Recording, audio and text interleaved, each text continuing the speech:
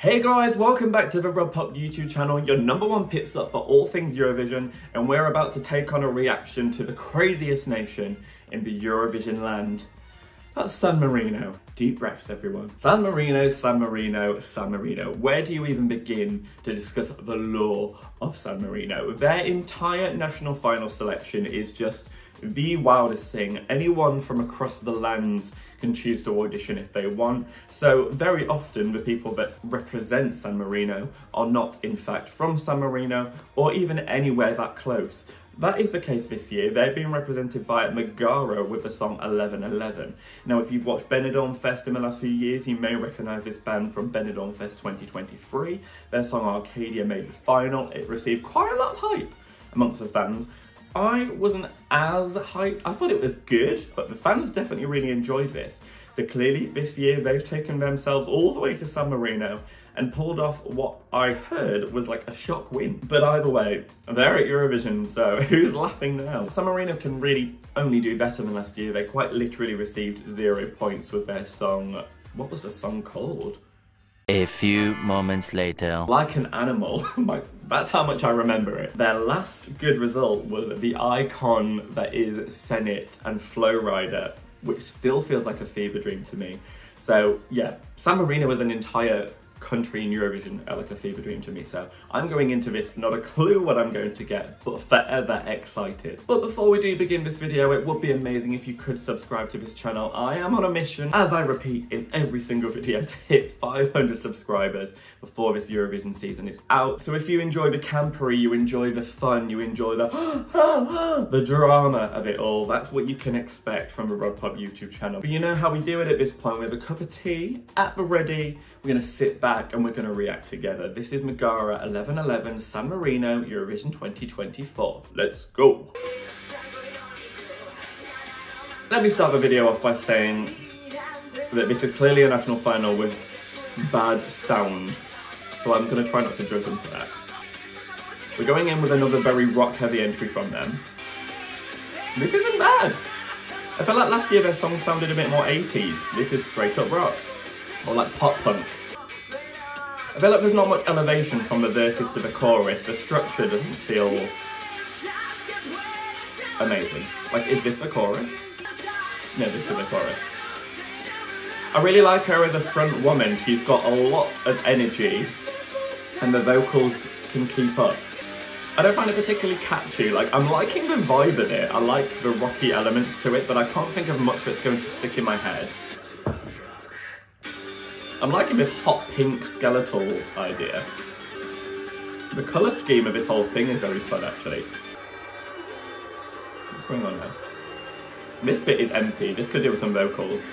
That was just like the emptiest 20 seconds. Like, do something, Charlie. I think I like the vibe of this more than I actually like the song, but it could be a grower. I'm certainly bopping. I don't hate this. Well, you better sing in our faces. Woo!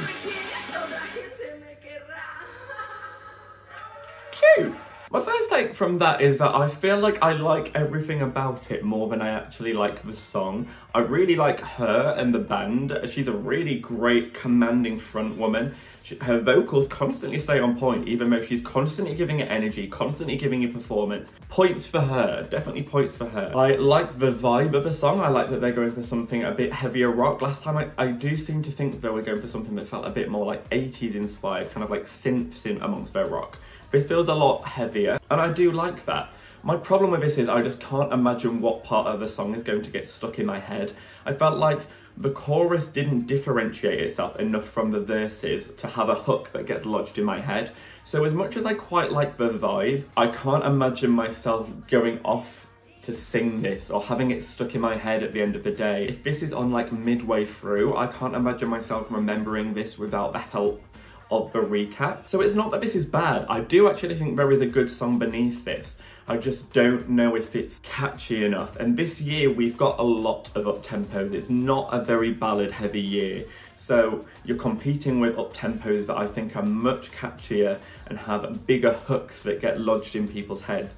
But I think this might just get lost for feeling a bit less strong. Maybe not being as well produced, feeling a little bit more amateur. But then, as I said, I don't know how much of that is just because of the restraints of the stage that they're performing on. I could immediately tell within the first few seconds, oh, the sound quality of this mic isn't great, the mixing isn't great. So that immediately puts you at this kind of back foot where the song has to be so good to kind of overcome that barrier. So I do have sympathy with them for that, and I think maybe if this was performed at Benidorm Fest and they had a big stage to perform on, the whole thing could feel a bit more alive. So I am going to give them the benefit of the doubt, and I think at Eurovision they have the ability to play with staging more, they've got better sound quality, and I think this whole thing could feel a bit more electrifying because they've certainly got the performers to do it.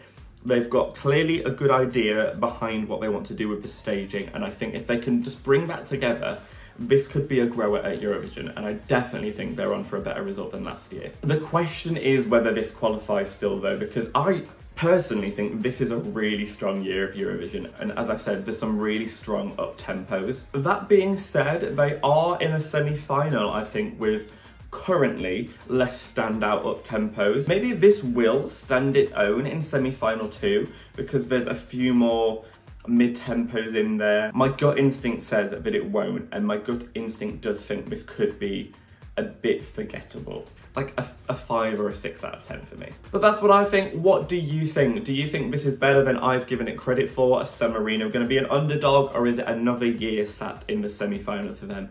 Let me know what you think down below. Give this video a like if you enjoyed what you saw, and hit that bell if you want notifications every time I upload a video. We're coming towards the end now, but we're getting a lot of entries in the next few weeks. So if you want to know what I've got to say for the likes of UK, Cyprus, Sweden, best believe it's coming, hit that bell. But for now, from San Marino, by way of Spain, sending love to San Marino, one of the most unique nations at Eurovision. But for now, good night.